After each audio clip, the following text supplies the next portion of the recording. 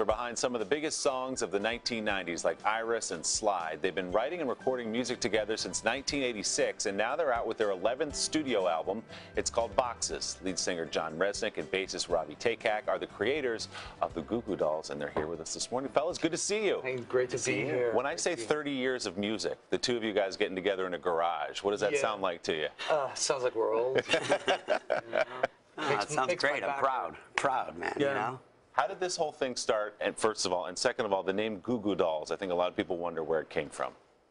You know, I was 19. We were, you know, doing so it was one of those drunk things. When you named the band? Yes, John? yes, I was. I was. We didn't think 30 years later we'd be explaining to people about Goo Goo Dolls, you know? Yeah, we figured it was going to last, you know, 3 months. Right. Because, you know, we weren't athletic or anything like that, so we played in a band to meet girls. Well, it's worked out pretty well for you, I would say. With the girls or the band? It's both. The band. Both. No, the band better than the girls, but you know. So people, when they hear the name Goo Goo Dolls, they have a certain sound in their mind. They remember all those hits I just laid out. Yeah. What can they expect on the new album? You know, it was a big departure for us. This album was sort of like, you know, I wanted to sort of do what we do, because as soon as I start singing, everybody knows it's us. Right.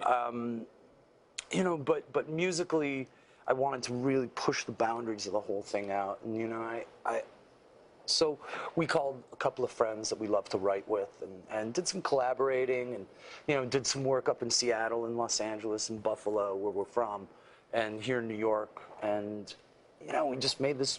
Let's just have fun. And then he and I were sitting and listening to the album when we finished it in my studio in Los Angeles, and we kind of looked at each other and said, you know what? If we sell 10 of these, we already won. You know, because you're happy with it.